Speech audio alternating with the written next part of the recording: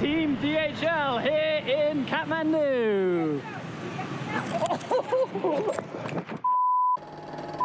No need to panic. The race to Rugby World Cup is still on the road.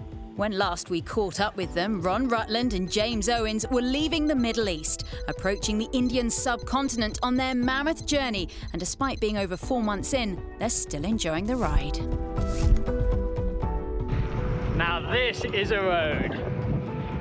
Yes. Day 122, the ancient capital of Nepal. And this afternoon we are absolutely crushing it. It's been an awesome couple of weeks here in Nepal. Now stuck in a few traffic jams as we try and cross over into India. Race to Rugby World Cup day 127. And it's goodbye Nepal. And for the second time, hello India.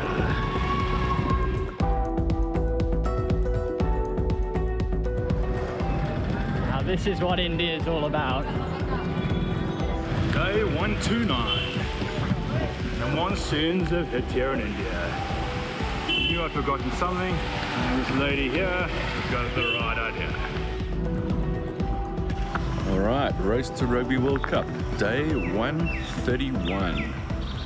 And we are about a week away from Myanmar, and it means it's 100 days to go. Okay, we're just learning about the trip here, up in Nagaland in India. What do we think? It's too long. too long. Well, we are here. We're about to cross over into Myanmar tomorrow. Good night, sleep well. There we go, another bridge.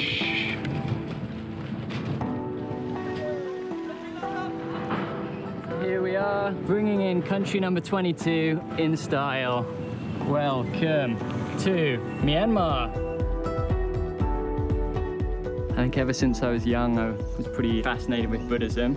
And since spending the last few nights in monasteries surrounded by monks, it's definitely got me thinking again. You see huge value in the sort of peaceful, simple existence they live in. I guess a lot of similarities between the lifestyle we've been living on the road here for the past few months, where you're just sort of scaling back everything, leading a pretty simple life, and the real focus on just discipline and routine. At least for myself, I hit a bit of a meditative state when I'm on the bike, especially when the physical side gets tough.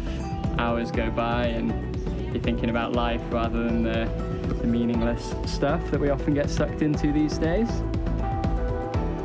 That was a pretty nice little detour to see all our Buddha friends. And we're back on track, onwards to Mandalay.